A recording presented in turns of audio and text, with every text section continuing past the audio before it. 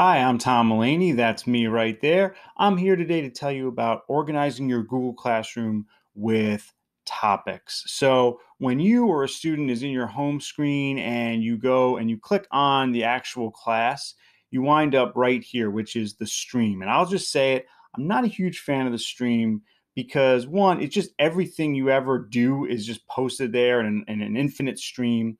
And two, it's not organized in any way. There's no topics there. So I always tell teachers and students to live and do business in the classwork tab. That's where you want to be basically at all times. The only reason you ever use the stream as far as sharing something with your class as it directs you to do here is for those one-off announcements such as our room has been changed today. We are meeting in a different classroom today. Stuff that is important right this second. It will go through and give them an email notification. But once it's done, it is completely irrelevant and does not need to be referred back to. So that's all I would use the stream for. Let's talk about classwork though. So here's a class that I have for professional development, and it's all organized using topics. So first thing about topics, I highly recommend using getomoji.com and search. You can search for what you're looking for. And as you can see, those are the things I've searched for and get, what you need. Basically, it's just a visual cue. Let's go back to this class right here. It's a lot of text and white pixels, and that's it. And so these emoji give you a visual cue. Don't go crazy with it, but just, here and there, an emoji at the start of a topic really helps. The other thing that really is helpful is that on the left side here, you can filter by topic. So if I just want my kids to focus on one topic, all they have to do is click that. And boom, it's just that one topic. You can also generate links to topics and share those with students. How cool is that? So topics are really useful. I suggest when you start a new class, the first thing you do is you lay out your topic. So let me show you what that looks like.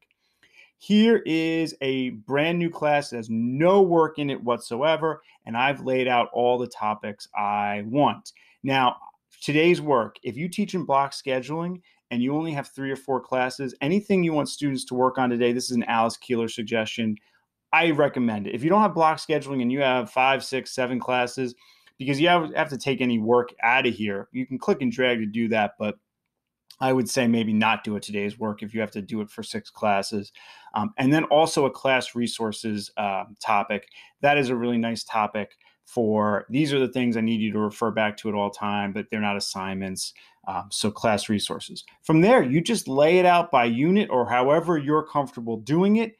And that's all you need to do. So let me go to a totally blank class and show you how to do that.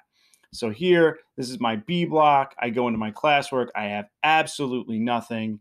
And I click create and I click topic. And I think I pasted. Oh, no, I didn't paste. So let's just say, let's get an emoji real quick. So let's just say target. Say I want to do a today's work. I like the target emoji for that. I don't know why. It just kind of sticks out. So I paste that. And then I do a little space and say today's work, and it's there. And that topic is right there. And then you just do that for all the topics you want to do, create and topic. Something that's really cool though is if I go, say, let's say I go to my other class and let's say I add a class resource here. So let's say I create and let's say I do a material, but it could be an assignment. And then I give it a topic.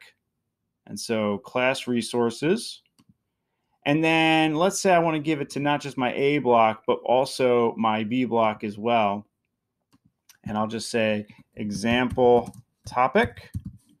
And I will post even though there's nothing, or that was an example material. Bear with me. And so now if I go back to my B block class and just hit refresh,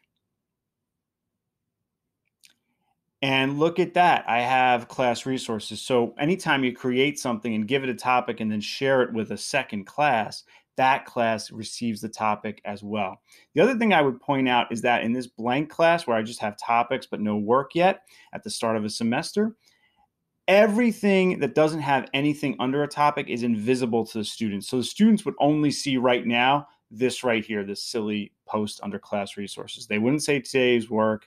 They wouldn't see any other thing other than that. topics are just a great way to organize what you want students doing, to filter out whatever you don't want students to not do. It helps you and the students stay organized in Google Classroom, and it avoids everything being just a continuous stream with no organization whatsoever. If you have any questions about this, please comment below or tweet me at Tom E. Mullaney. Please like, share, and subscribe. Thank you so much for watching.